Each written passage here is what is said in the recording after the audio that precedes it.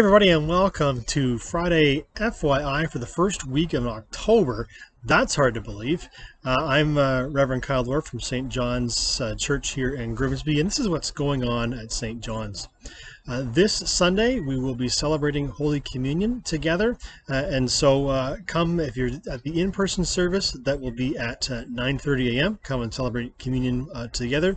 If you're not able to be in person and you're joining us online, then the communion service will be available for you starting with the premiere at 11 o'clock or anytime after that. So please come and celebrate communion with us.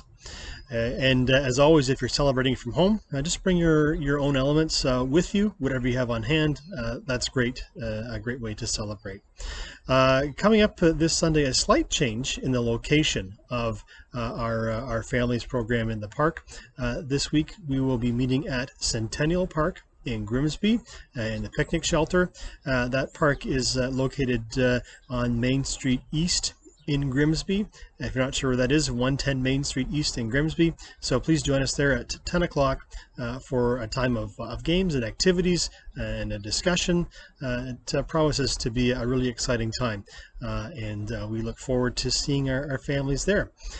Coming up this week, Tuesday at 11 a.m. is Chair Chats. That happens with Reverend Maria at the church. It's a great time again to come together, see old friends and meet some new ones.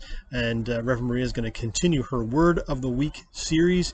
I don't know what the word's going to be, but it's always really interesting. And so come out and learn more about that. And Life Group takes place this Wednesday evening on Zoom.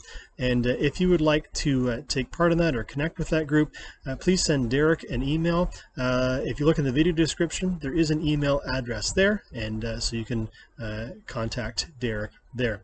Finally, if you would be interested in doing an online Bible study that's strictly online and using the Bible app, please let me know. I'm hoping to start that in the next couple of weeks, and we're looking at sort of doing maybe a twice a week kind of little online text discussion about some themes and passages. And so if you'd like to take part in that, you can send me an email or you can contact the church office, and I hope to get that up and running early in October.